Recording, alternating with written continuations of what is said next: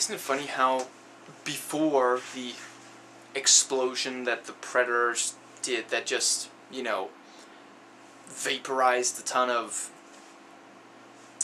you know, it took out, they mentioned in the second movie, but the second Predator movie, a lot of space, you know, with a huge explosion that I think actually sort of looked nuclear in, anyway.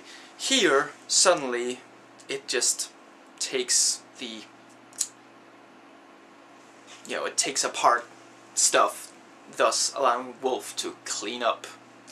Isn't it also interesting how he'll do that much cleanup, but he'll string up and skin that one guy, the deputy or whatever? I mean, on the commentary track they claim that, oh, he's only cleaning up after the aliens. Yeah, so, but he's still killing, you know, if he's cleaning up after aliens, wouldn't it make more sense to, you know, maybe capture some humans, use them as bait, you know, the way he does, he uses himself as bait once down the sewers. About the sewers, having that dude's keys go into the sewers, that was a really lame way of forcing the characters into, you know, a dark, claustrophobic, wet, secluded environment really early on.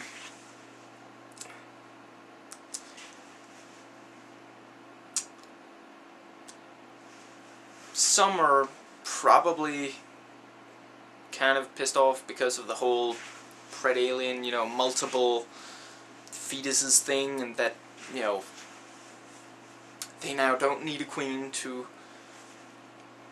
spread. I don't know. It's kind of easy to do that, you know, especially now that we hadn't seen it before. You know, instead of having to have a queen, but at least that does mean that this movie didn't have a queen. I mean, we really don't need more of those, and we didn't really need another fight between a predator and a queen.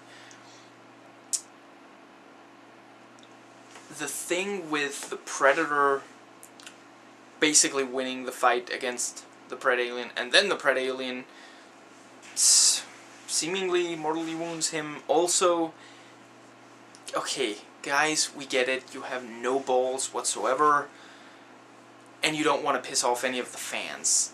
Just, if there is another movie, just make up your mind. Just say that one of them does win at the end. This is just getting ridiculous.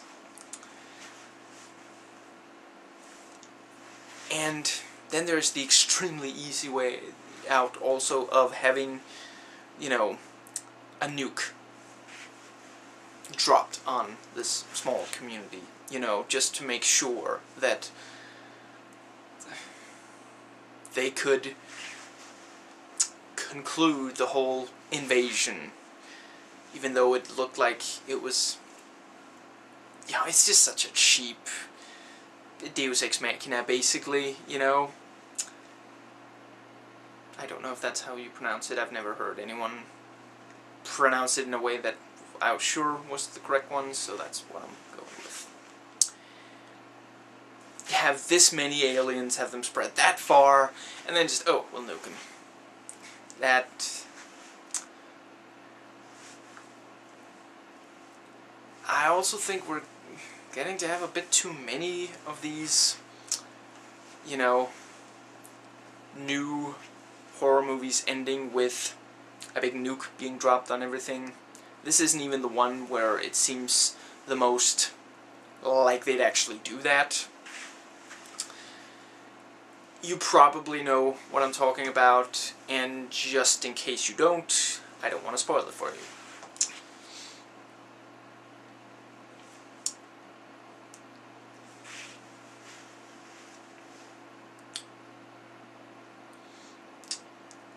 That might more or less be it.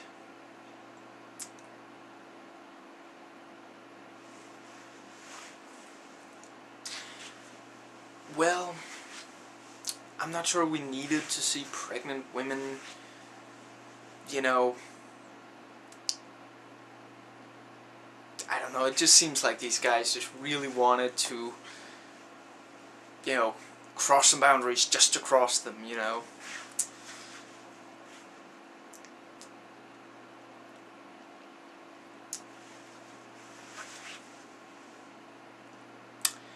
Yeah, I think that was it. So, those were my thoughts on Alien vs. Predator Requiem. Hope you enjoyed it. I'll see you next time.